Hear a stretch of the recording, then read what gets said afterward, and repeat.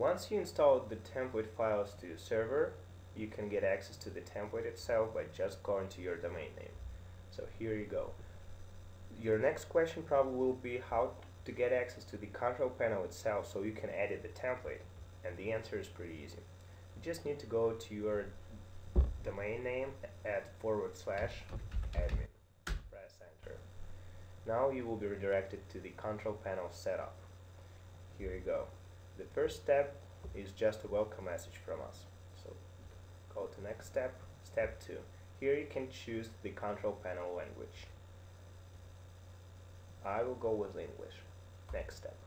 On step 3, you can create an account that you will be using to log into the control panel each and every time when you need to edit something. So I would set a pretty easy username. I will use the same password. I'm gonna retype the password, and here I need to enter an email address that will help me to restore the password in case I forget it. So click next step now. Right, on step number 4, we offer you to choose your website title. That is something that pops up on the browser window when somebody goes to your web page. For example, if I have a car business, I would say car.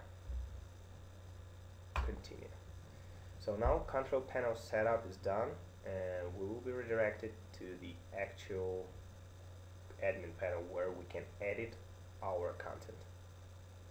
Let us know if you have problems with that, and our support team will be more than happy to assist you.